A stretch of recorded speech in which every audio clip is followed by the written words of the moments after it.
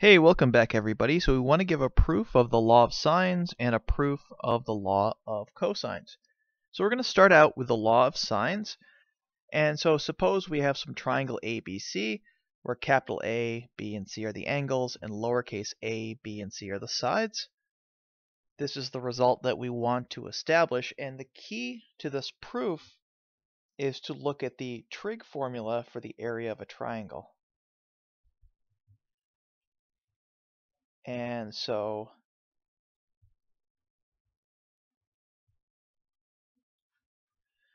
the area, we can define this in three ways. We just need a pair of side angle sides. So we know that the area is equal to 1/2. We could say B times C times the sine of the angle in between.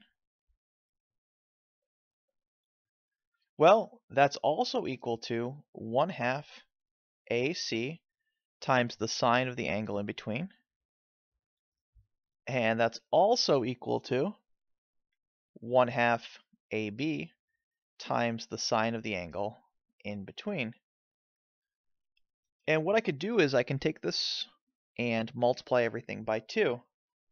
So that's going to give me the following. So that's going to give me that BC times the sine of A is equal to AC times the sine of B, and that's equal to AB times the sine of C. The next thing I can do is divide everything by A, B, and C.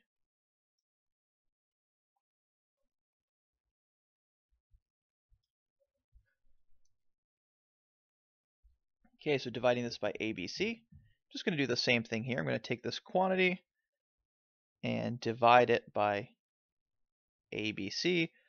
And then lastly, I'm going to take this quantity and divide it by A, B, and C.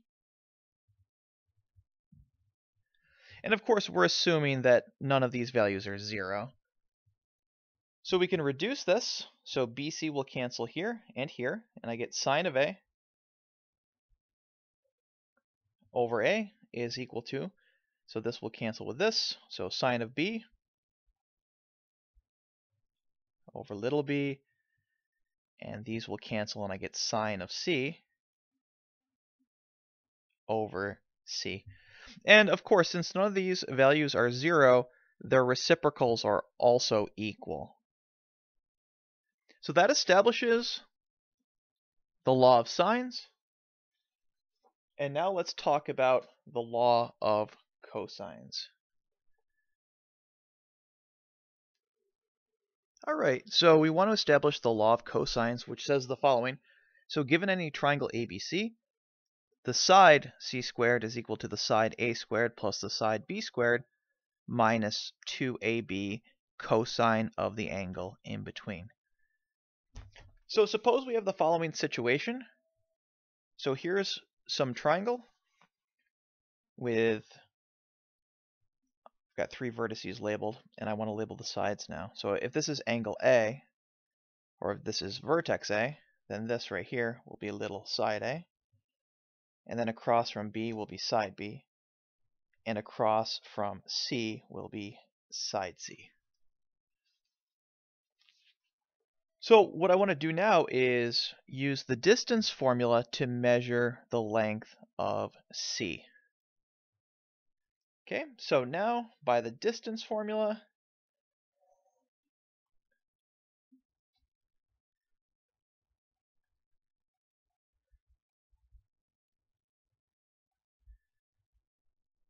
we have the following.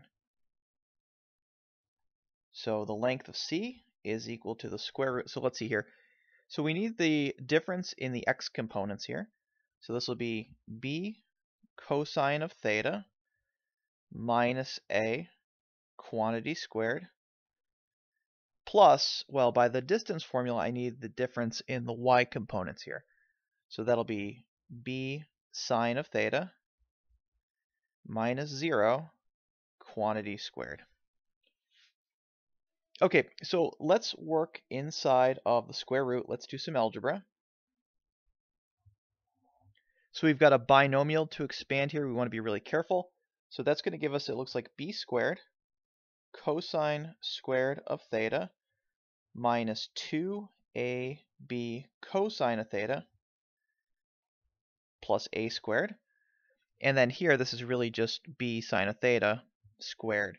So that's going to give me b squared sine squared of theta. Well, I'm going to bring these terms together, and I want to notice that I get a Pythagorean identity. So C is equal to, let's see what we have here. We have b squared, which I can factor out of these two terms, cosine squared of theta plus sine squared of theta. And then I'm left with, let's see what we have here. So this is minus 2ab cosine of theta plus a squared. So this is a classic Pythagorean identity. We know that's going to give us 1. And then I can just rearrange the terms inside. And so I can write a squared first plus b squared. So that's just the commutative law of addition. Minus 2ab cosine of theta. And then, of course, I can square both sides. So if I do that, that establishes our result. So that's really nice.